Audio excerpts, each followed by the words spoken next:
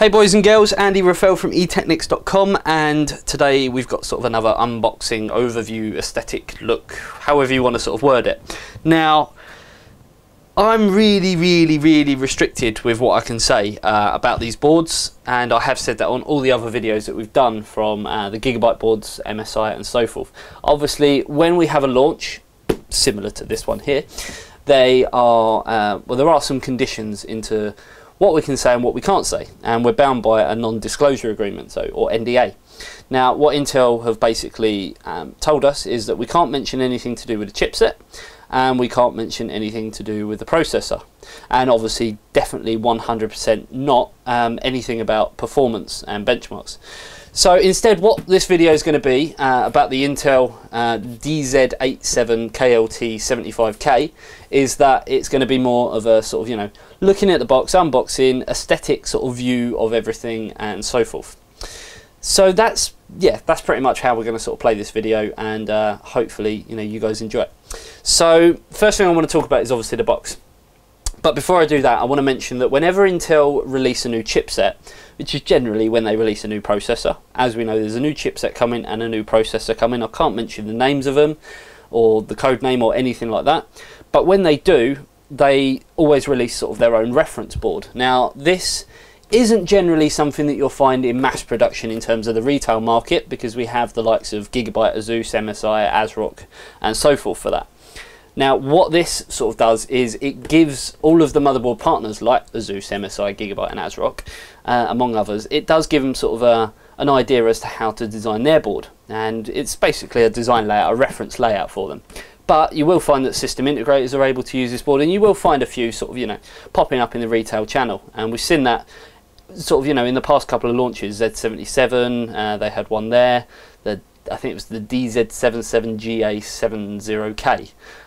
But yeah, this is the newest one. So this is the DZ87KLT-75K, optimized for Intel K-series processors, just like we've seen with Ivy Bridge and Sandy Bridge, with the 2700K, 3700K, and, you know, so forth. So yeah, this is pretty much where we are. So I'm not going to sort of talk through too much of the features, purely because I can't.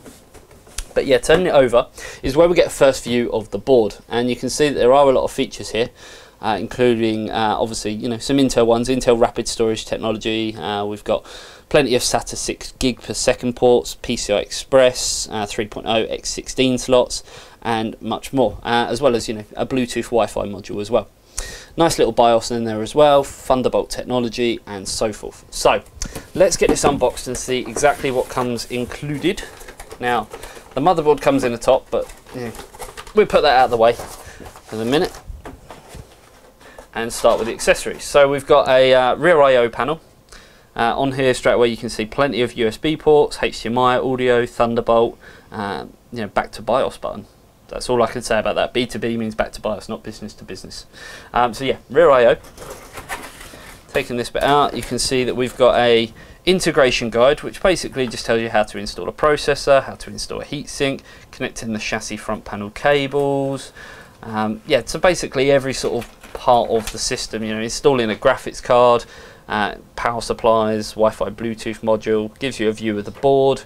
So yeah, really sort of simple but to the point. Now, there isn't a user guide with our one, but there should be. But because ours is obviously a review sample, there's no user guide in here, no driver installation disc or anything like that. But you will get one if you did buy this retail. We have the Wi-Fi Bluetooth module. Now, this looks really simple. It has a cable. This cable actually, which plugs into here and then plugs into the motherboard onto a USB header, and yeah, just basically sits on your desk, sort of nice and comfortably, and out of the way, or on top of the computer, or wherever you want to, yeah, put it. So yeah, we've got that, and then yeah, obviously the cable as well. We've got a single, very small SLI bridge, NVIDIA SLI. So straight away we know this board is going to support multi-GPU technology. And we get an Intel branded mousepad with the skull that they've used for quite some time on there as well. The only problem with that is it's really flimsy. Yeah, it comes in this sort of protective bag just to keep it nice and clean. But yeah, it's not the greatest mousepad on the market. And I don't know, maybe Intel have got a surplus of them and they can't really shift them and get rid of them. But I don't know, I just don't think it's really needed with a motherboard like that. It's not exactly a gaming motherboard or anything like that, but I guess it's a bit of a novel idea. Now, underneath all this protective material, we find the motherboard itself in its anti-static bag. And there you go, we can get a first view of the Intel DZ87KLT-75K, although on here they're missing the T. I'm not quite sure why, they've just called it the KL. But yeah, we'll look into that in a little bit more detail. Now, straight away, just like all the other boards that we've seen recently, you will notice that there's a very distinct colour scheme going on. Everyone's gone and moved over to sort of the black PCBs. Intel have sort of used black PCBs for quite a while, but yeah, it's really refreshing to see everyone sort of making that jump.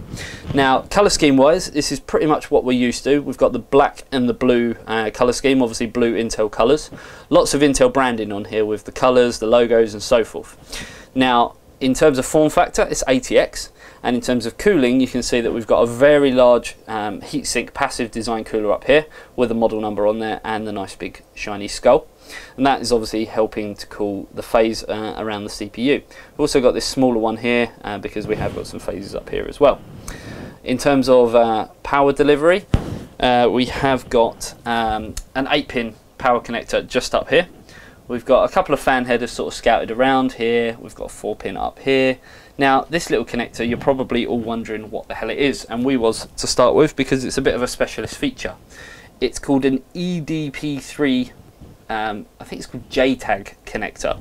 Now, what that actually is for debugging. So anyone who's doing sort of troubleshooting, it's a debug LED, sort of, in a way. Even though down on the bottom of the board, just down here, we have got debug LEDs, but we'll come back to that in a little bit. So around the CPU socket, you can see that there's plenty of room for larger air coolers, but with the majority of people moving over to all-in-one water cooling blocks, you're not going to have any problem with sort of, you know, obstruction or anything like that with the capacitors. Memory-wise, we've got 4 DIMM slots, some blue, some black, so obviously dual channel. I'm guessing, once again, this is going to be one of these boards that accepts up to 32 gig, but I can't really mention what speeds because that's all down to Intel certification and what the onboard memory controller under here will obviously be able to handle. More CPU fan headers, so sorry, system fan headers, so we've got some here, some here. In terms of overclocking, we've got a power button, reset switch, we've got a integrated onboard chassis speaker, we've got our ATX 24-pin power connector, just with the typical blue colouring. We've got USB 3.0. Now, I'm really interested what this little chip is under here. I saw this when I first got this out before, you know, making this video. But yeah, it's got this tiny little chip under there. But it'd be really interesting to sort of look into, you know, what some of these new features are. You know, features that we, as reviewers and as the general public, maybe haven't seen before. In terms of other things that we've got going on down here, we've got clear CMOS, a couple of other sort of headers and so forth. We have plenty of SATA ports, so we've got 2, 4, 6, 8. Now you can see that 2 are grey and 6 are blue. I'm not saying that that denotes anything different, and you know, these may be off one controller, these may be off another, or there may be different speeds. I really can't mention, you know, what the Intel chipset handles in terms of SATA speeds or anything like that. We've got some more sort of headers down here as well. But before we sort of move down to the front panel connectors, you can see that we've got another heatsink up here. Intel branded with the blue colouring, very low profile, so it's not going to have any you know, obstruction with larger graphics cards that obviously come through the PCI Express lanes and sort of overhang over here. It's going to, yeah, there's not going to be any problems with that at all. So front panel connectors, you can see that we've got sort of, you know, quite a very different amount. So we have got our front panel, which is going to be LEDs, your switches, all that sort of usual stuff. We've got 2 debug display LEDs. Not quite sure why they need 2. Maybe one's for temperatures, maybe one's for, you know, just normal. But we have seen it on boards where they've only had 1, and once the system's booted, then it gives you the temperatures. So it may be a little bit confusing, but when we come to actually do the review, we'll be able to comment on that a little bit more once we've actually used it.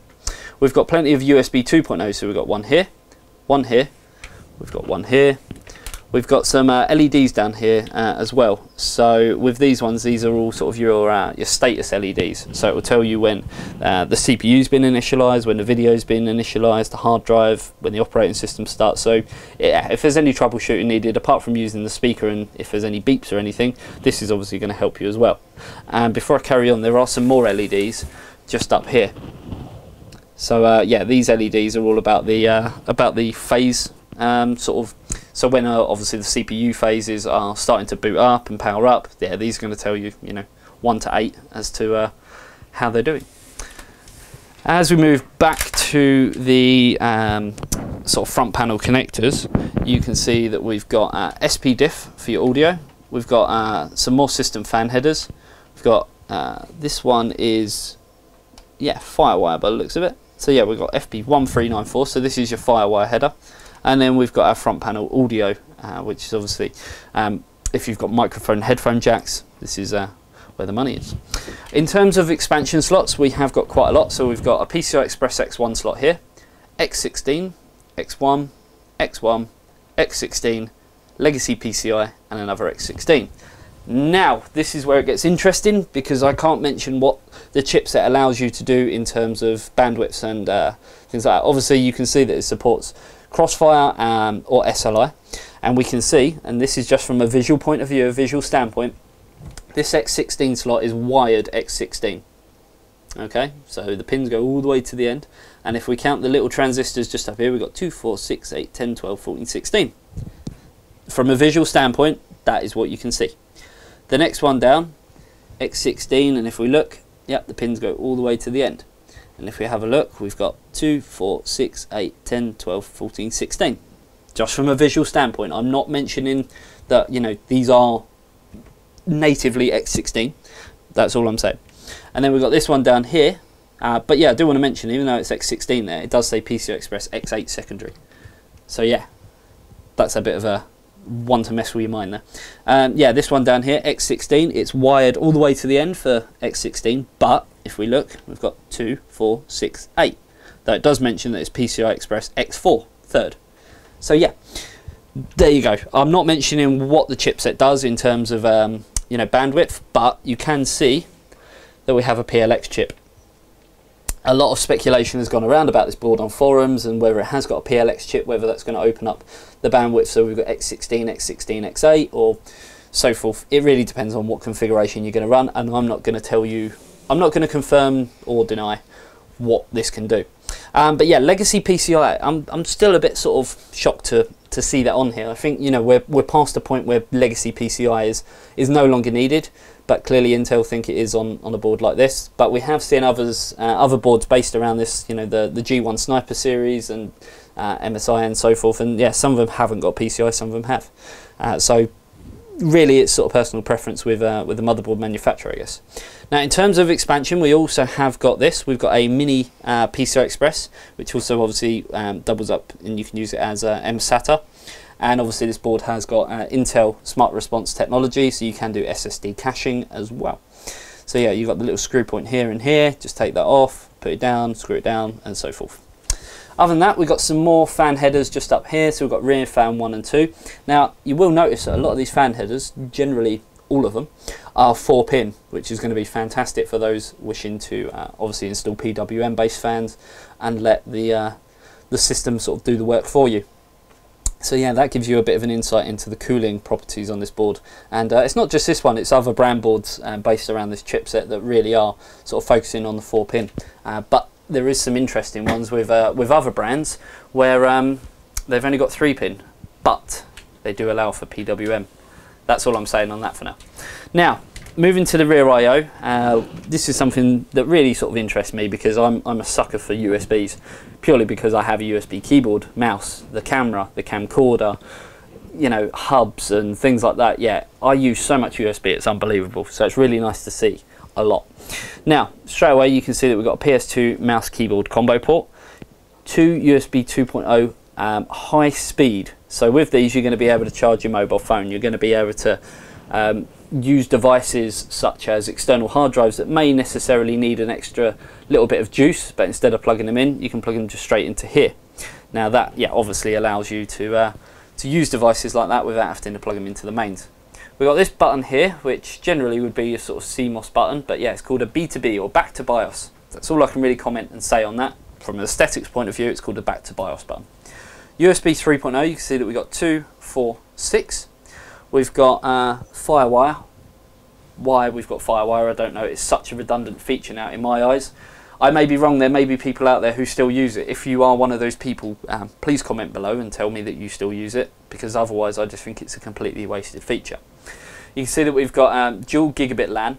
Now these are Actually, I can't really mention what controller they use, but yeah, they're Intel Gigabit Lan. That's all I'm going to say. That's all I can really say. But it's nice to see, obviously, 2 on there.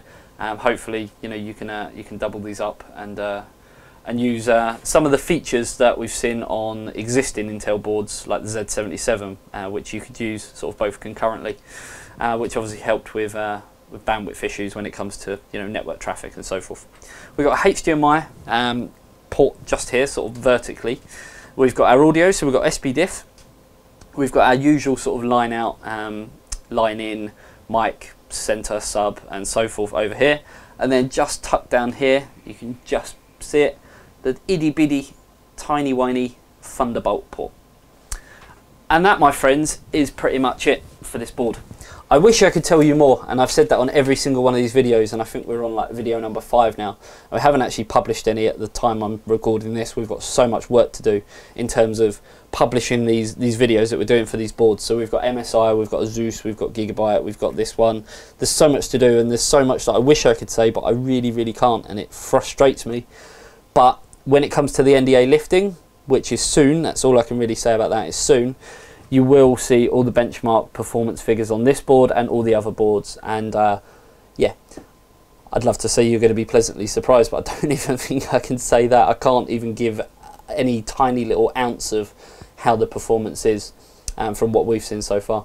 But there you go. Hopefully this has given you a sort of overview, aesthetics point of view on the Intel DZ87KLT-75K. If you like this video, be sure to like it and subscribe to our YouTube channel, where we will have a lot more videos based around this upcoming chipset, upcoming range of motherboards, upcoming range of processors that I can't tell you what they're called. But yeah, until next time, hopefully you enjoyed the video on the Intel DZ87KLT-75K, and thank you very much. See you later.